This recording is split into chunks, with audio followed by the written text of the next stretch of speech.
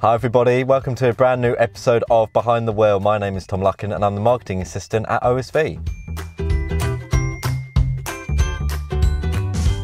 So on this week's Behind the Wheel, the Ford Mustang Mach-E takes to London roads, driving in bad weather is a turn-off for many, and we got some more news for you from Jaguar Land Rover as well. Of course we're going to reveal who correctly guessed the car we were sitting in last week, and as always have your say and guess the car we're sitting in this week.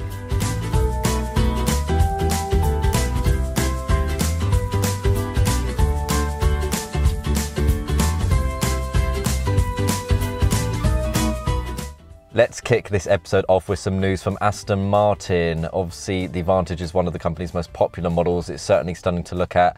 But last week, the UK-based car maker unveiled a brand new Vantage, which isn't really ideal for the current weather situation, but come the summer, it's going to be perfect. The new Vantage Roadster is a convertible with a starting price of £126,960. For that price tag, you'll also get a 4-litre 510 horsepower V9 engine, the promise of summer wind in your hair, and a top speed of 190 miles per hour.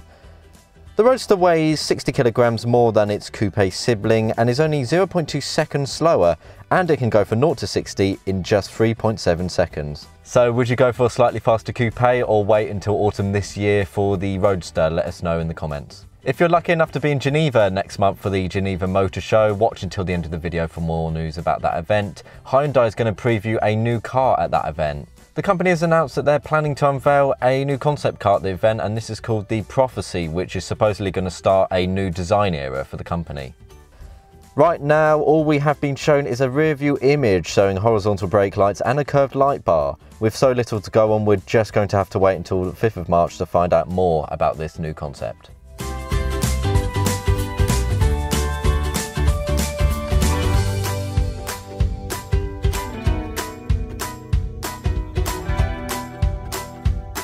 So do you love your classic car and still enjoy driving it, but you have some concern for the environment? Well then, have you considered turning your classic car into an electric car? Last year at the London Motor and Tech Show, there was a small display from a company who had done just that for a classic Jag and Ferrari, and it seems that there are a few more companies out there that would be happy to do that for your classic car, should you want them to. Aston Martin has its own department that will convert classic Astons from fuel burners to EVs. Called Heritage EV, they will rip out your gearbox and engine and replace it with an electric powertrain. Of course, if you change your mind at a later date, it's a completely reversible process. Electric classic cars not only swaps out your engine and gearbox for an electric powertrain, it can also build you an electric charging station that looks like a classic petrol pump. How's that for retaining classic styling? Swindon Powertrain got its start maintaining F1 engines, and though they have continued in this field, they now also do classic conversions. There are other companies around the UK that carry out this kind of conversion work, but we thought with this story we'd give you a few ideas if you're interested.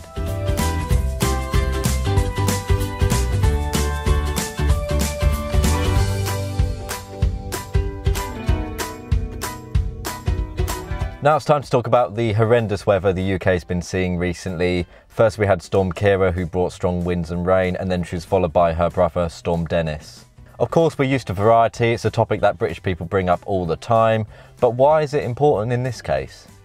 According to recent surveys, and despite the fact that we have a lot of rain and strong winds, especially during the winter months, UK motorists feel completely unprepared when it comes to driving in harsher weather conditions. The research conducted by Young Driver, a pre-17 driving school in the UK, found that 20% of drivers asked admitted that they didn't feel confident or prepared driving in stormy weather conditions. If you're concerned about driving in harsher weather conditions, then do check out the article on our website's Learning Centre, and we've also linked this down below in our description box. So do you feel unnerved when you have to drive in rainy and stormy weather? Let us know.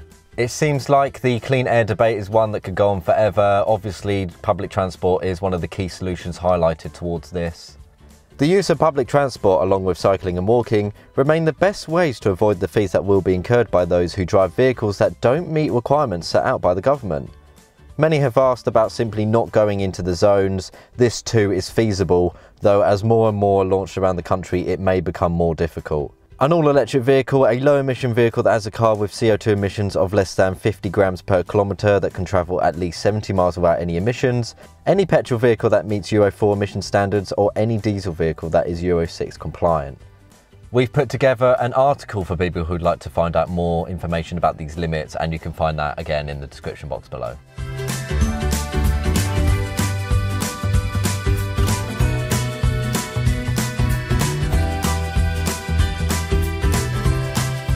If you're interested in finding out more about what Ford has got in store now that they're on the verge of releasing their all-new electric vehicle, the Ford Mustang Mach-E, then you'll want to get behind the wheel or head on a train down to Marble Arch this week.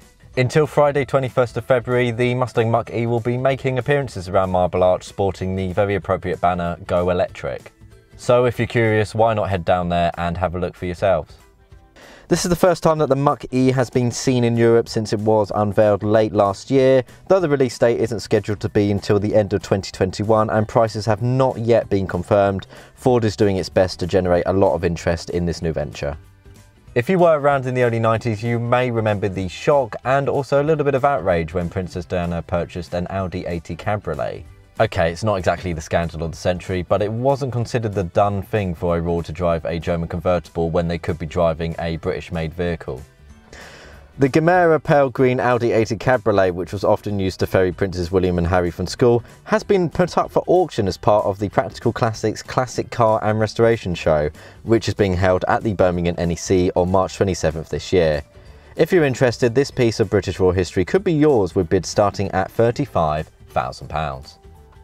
So if you're looking for a way to spend some time, do head over to our Facebook and Twitter pages. We're really active with our communities on there and we'd love for you to get involved too. Every Thursday on Facebook we run a poll trending to an item relating in the motoring industry in some way, and we'd love to hear your votes in that poll. And also every Thursday on Twitter we run the Guess the Road Time Challenge. This is getting increasingly popular now. We'd love for you to take part as well, so do get involved. Check out the Twitter page every Thursday and have your say.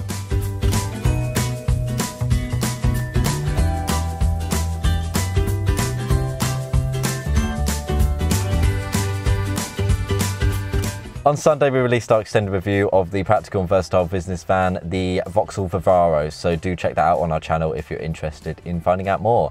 We've actually got to change for normal broadcasting because on Wednesday we're going to be uploading a review of the Peugeot 508 SW Estate, so keep an eye on the channel and check that out when it goes live.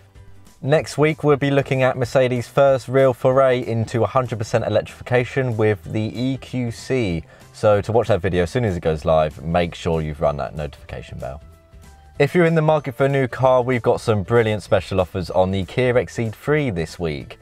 It's jam-packed with many amazing features such as a 10-inch touchscreen display with navigation, a brilliant 7-speaker audio system, Apple CarPlay and Android Auto connectivity and much more. Plus it's got a sizable boot space and it's got safety features such as driving attention alert, which make it a really ideal family and city car. If the Exceed isn't for you, then we've got many more impressive vehicles on offer this week. Get in touch with our vehicle specialist team who would be delighted to help you out.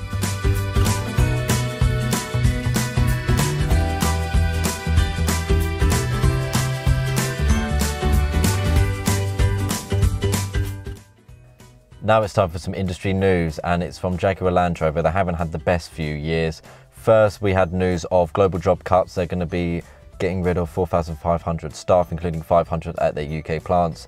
And recently, the CEO Ralph Speff announced that he'd be stepping down from the role in September 2020. After this came the announcement that JLR's 2 UK plants would be operating under reduced hours for a month from the end of February in order to cut production costs due to falling demand for vehicles.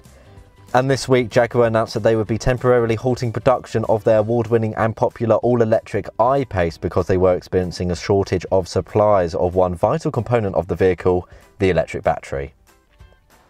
Do you think things will pick up for Jaguar Land Rover? The beginning of March isn't just 1 month closer to the summer, it's also the beginning of the car enthusiast's favourite event of the year, the Geneva Motor Show. Last year we were treated to previews of several new cars from Aston Martin, including the stunning Valkyrie and their new SUV, the DBX. So what do manufacturers have in store for us this year? Fiat will be showing off their brand new 500 model, an all-electric version of their iconic city car. Audi will be giving us a view of their 4th generation A3 Sportback, complete with slimmer headlights and a brand new grille design. Renault has announced that they'll be putting their new Twingo ZE, an all-electric version, on the stage. Unfortunately for anyone in the UK who's a fan, currently this model is intended only for Europe at the current time. For anyone who fancies having a look at what's on show at the event, it's going to be running from the 5th to the 15th of March, and we're going to be updating you on our Facebook and Twitter channels, so do keep an eye on them for news about some really exciting unveilings coming out of Geneva. The President of Ford of Europe has expressed concern over the UK government's announcement that they plan to ban the sale and manufacture of ICE vehicles by 2035, although this could actually happen sooner. It could happen in 2032. Stuart Rowley has said that he believes that the 2032 or 2035 ban will require an incredible amount of investment and a great deal of cooperation from the government, cities, the industry and consumers themselves in order to actually happen.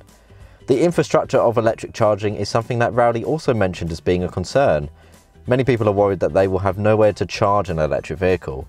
It's true that there are now over 30,000 charging stations across the country, however there are few and far between in smaller towns, villages and very rural locations, which can make it harder for those who would consider an upgrade but don't have the facilities to currently do so. Having the right infrastructure in place is vital if either deadline is to be possible, but it's been acknowledged that this is going to require a considerable amount of financial investment.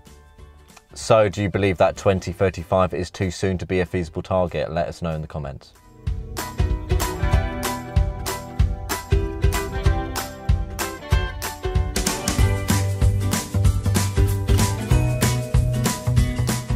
So as always, be sure to guess the car that we're sitting in this week. It's a really stunning one this week. Congratulations are in order to no one. No one has guessed the car that we were sitting in last week. So do be sure to head over to our previous Behind the Wheel episode. And if you guessed already, have another go and you might get it right. We're going to reveal if you got it right in the next episode.